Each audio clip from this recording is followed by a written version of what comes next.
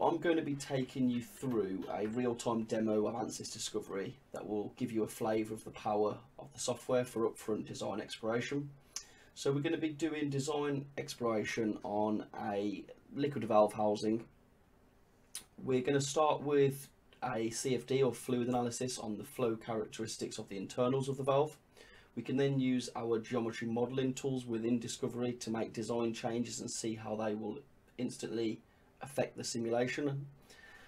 What we'll then do is actually explore potential different manufacturing methods. So maybe we're looking at manufacturing this part using an additive approach.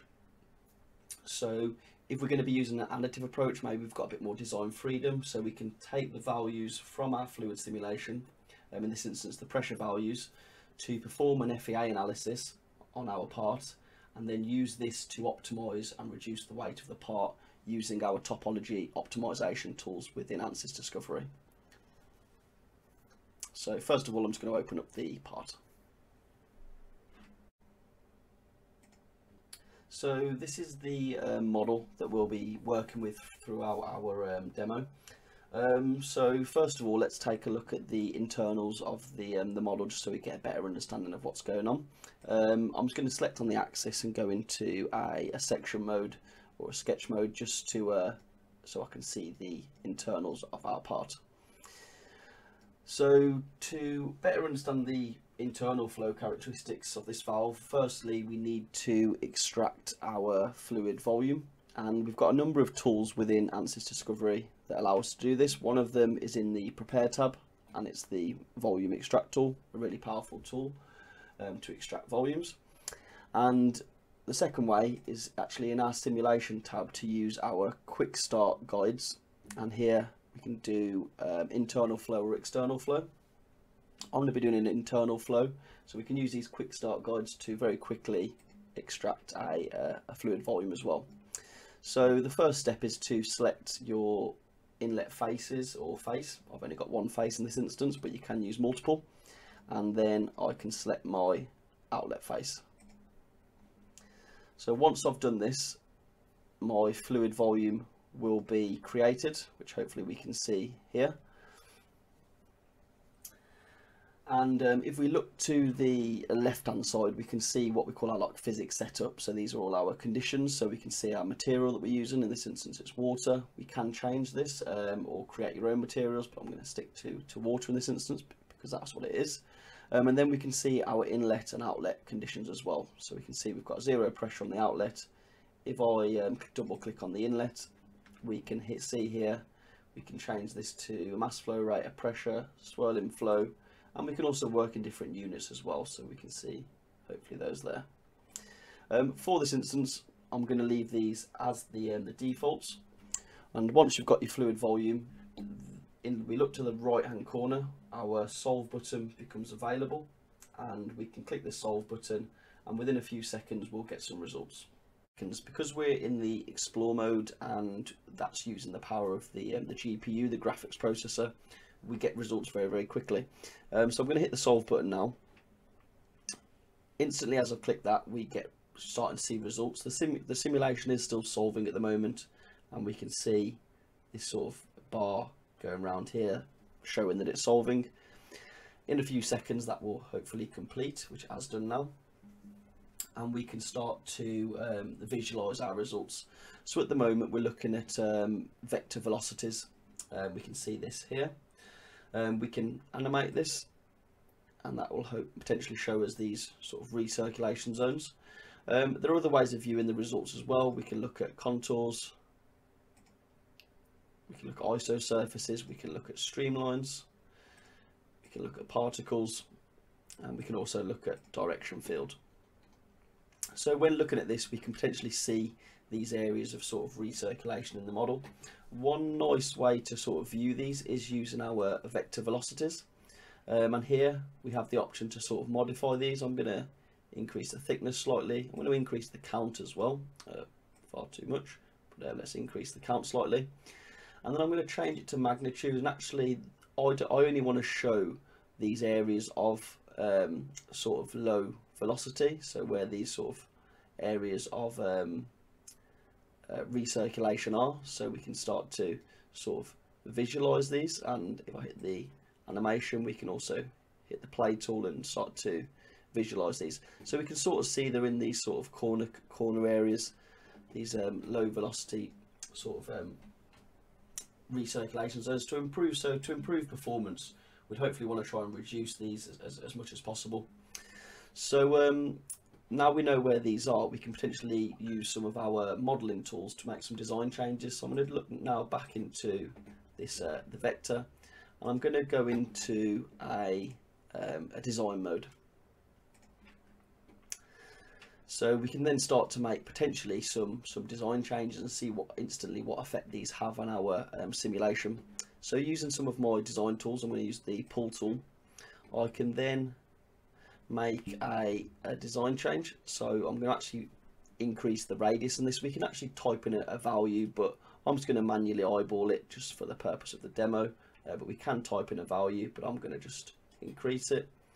And as I increase that radius, we can instantly see the simulation sort of update, and we can see the effect of your modeling change has on that simulation, whether it makes it better, improves it, or makes it worse. So if I make a couple of design changes, as we make these design changes, we can also obviously monitor values. So pressure drop might be something that you're looking to monitor. And we can see here that making that first design change, we've seen our pressure drop decrease. So again, making another design change, let's do the same on this radius here, and just make another design change. And as you iterate your design, these values will update, and you can see the effect that the changes you have affects the model.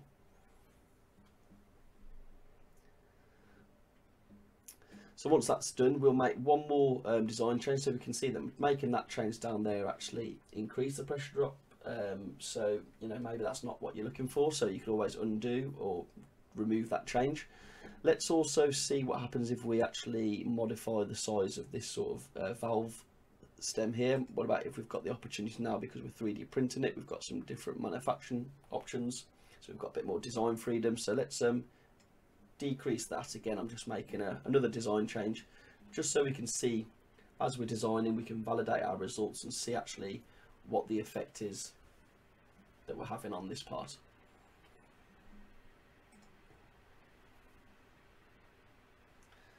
So we can see again how that changed. So maybe this radius here wasn't the best thing to change, but the other design changes would be okay. So once I've made these changes, and I've obviously studied this in a CFD example, my next step might be actually to optimize the design of this part. So what we're going to do now is actually take this part and make some changes to it and actually optimize it based on potentially the results you got from your CFD simulation. So now we're going to optimize our part for a new manufacturing process, in this instance additive manufacturing. So if we were going to 3D print this, at the moment this part's made up out of a few different components. We might be able to print this in sort of one component. So I've just first of all, I'm going to hide my volume and hide the internal component, because we're just going to be focused on the outer shell. So if we can print this out of one component, the first thing I might do is actually merge these three components into one. So I'm just box selecting them, again using our modeling tools within Discovery, and I'm going to hit the combine tool and make that all one solid. So that's all now one solid.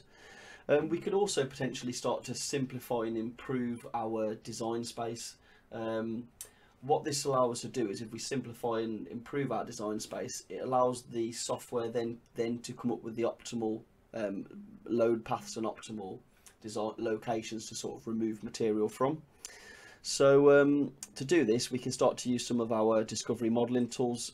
Great modeling prep tool in itself. I'm going to just use the fill tool to get rid of radiuses, and then I'm going to use my pull tool, which is this one next to it, just to sort of increase these areas. So you can start to see making these changes just using my fill tool. I can start to get rid of rads that I don't want. We can make some more like sort of drastic changes as well. One thing I could do is potentially copy and paste this edge, and I'm then going to actually pull this area up. I'm going to specify a certain height. I'm going to say I'm going to pull it up to this height. I'm then going to use my fill tool to cap off this area, so this is all capped off now. And I'm going to do the same on the underside, so we basically end up with just a large cylindrical area here. So this is quite a drastic change, but this shows you the power of Discovery. We can then use our combine tool, which is might be known as a Boolean tool in other softwares. So this is my target. I'm going to chop it away from this one, and this allows us then to remove these areas. So we can see the what I'm left with is this. If I just hide my other one, we can see that it's now chopped around my solid, and I haven't got rid of the internals. So let's just turn these two back on.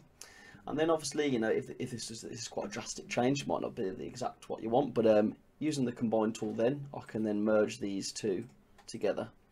So here we're just showing off sort of the power of Discovery's modeling tools as well, and how you can make very, very quick design changes to affect things.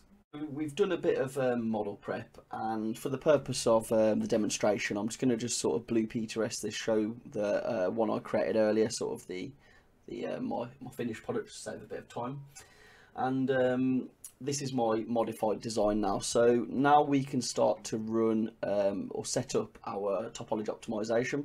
So first of all, I'm going to go back into my explore mode, and this is our fluid flow simulation. So I'm now going to actually create a new simulation, and we can start to set up our structural simulation and then turn on optimization. So the first thing I'm going to do is I'm going to start to select some fixed supports. So what I'm going to do is select on this hole here, and I want all these holes to be fixed supports. And rather than selecting them all manually, I can use what we call our power select. So I can select all the equal radiuses and all the coincident faces, and you can see how quickly I've just selected those. I can create name selections as well if I want to come back to those later on, and I'm going to specify those as fixed. We can add bolts and bolt preloads and all that, but for the purpose of the demo, I'm going to say that these are just fixed supports. So using my power select, I'm going to say that's also a fixed support, and then I'm going to just specify these faces as well, and they're going to be fixed supports. So once I've done that, I'm then going to apply a pressure to the internal fluid volume or fluid boundary condition. To actually extract that boundary condition, again, we can use another really powerful tool in Discovery. Again, we can go into selection, select using boundary. So this time I'm going to add a boundary. These are my sort of bounding faces. And then select a seed face, and that's any internal face. And now you can see we've just extracted that boundary, and to that boundary I'm going to apply a pressure. And obviously these pressure values could be taken from the earlier fluid simulations that we've done. I'm going to just apply a 200. I think that was one of the values I saw earlier. And then our setup is complete.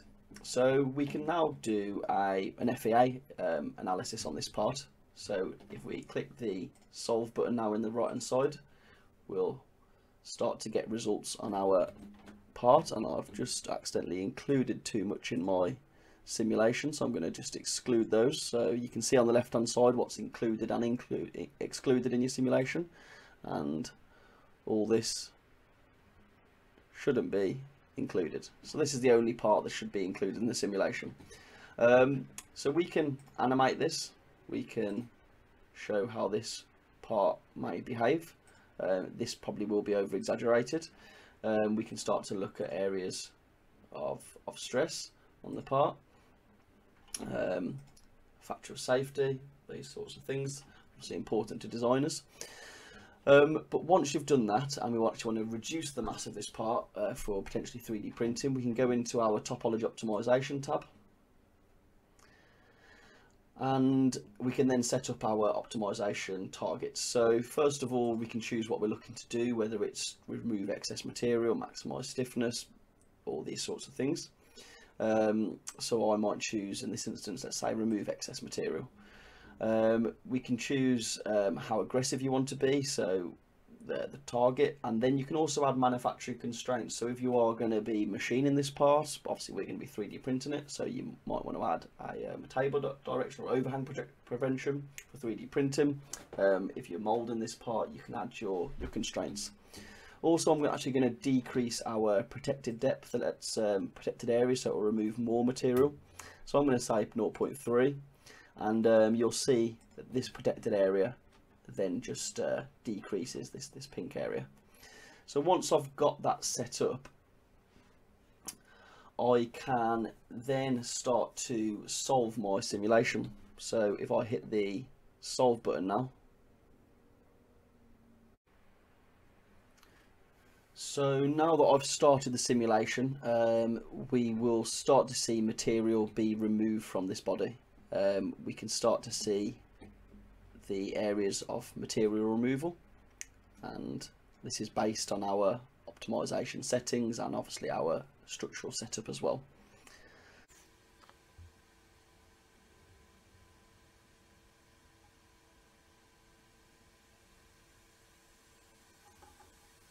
Once your part has finished optimizing, we can then actually add the optimized body to the model,